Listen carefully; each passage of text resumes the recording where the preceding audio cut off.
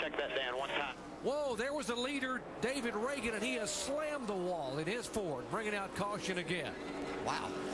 This is too much going on. It's just almost too much to keep up with. But you deserve a lot better. The pit stops did cycle out right there. All the green flag stops. Greg Biffle's now the leader. That's too bad for David Ragan. He's got some heavy damage on this car. His car had been damaged before. They had done such a great job down there getting it repaired. Mike Kelly and the crew, and Ragan was being shown as the leader.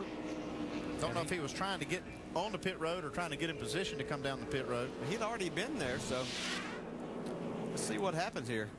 That car just gets loose. It's like we've seen other cars do today, right through that corner. That's a hard hit. David was able to drive away from there. That's too bad. He had driven himself right up to the front and worked hard all day to get there. Let's check this out from Greg Biffle's onboard camera.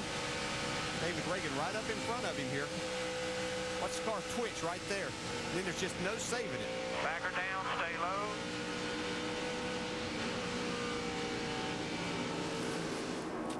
Here you see Brendan Gaughan he just barely made the commitment cone, but a little bit out of control trying to get there. He was wrong about it. He said he wasn't speeding. He was speeding coming in also. So, but a great job of not hitting anything. And he wants to start at the end of the longest line, as does the 60 car.